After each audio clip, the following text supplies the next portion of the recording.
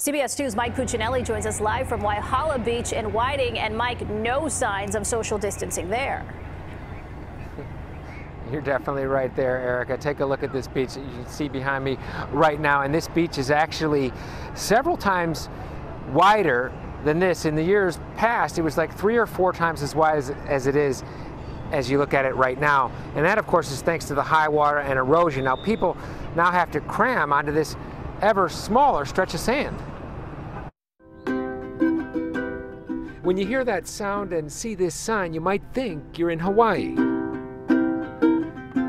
But this is Whiting, Indiana, some 4,000 miles to the east. And this year, despite the pandemic, the beaches are once again open for the season on Memorial Day. How concerned are you about COVID-19? Not really at all. I work at an airport right now. He believes that's far more dangerous than being on a crowded beach. And Samantha Rubian figures even if she gets it, her chances of beating the virus are good. Why are we going to freak out over something that has such a high survival rate? Julie Paremba isn't nearly as confident in the face of a virus that has already killed close to 100,000 Americans. I believe that our state is opening up a little early. And while she was at the beach today, she wasn't even close to the water. I didn't wear a mask today, though, because I didn't plan on being close to anyone.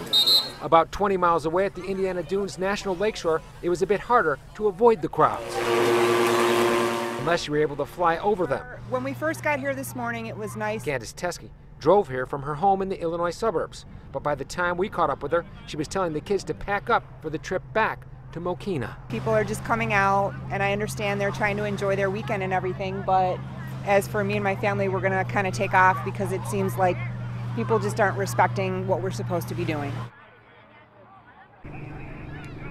Now, we reached out to federal, state, and local authorities to find out what they're doing to enforce social distancing rules. Only the Indiana Department of Natural Resources responded. They say they are using loudspeakers to try and encourage people to continue to practice social distancing.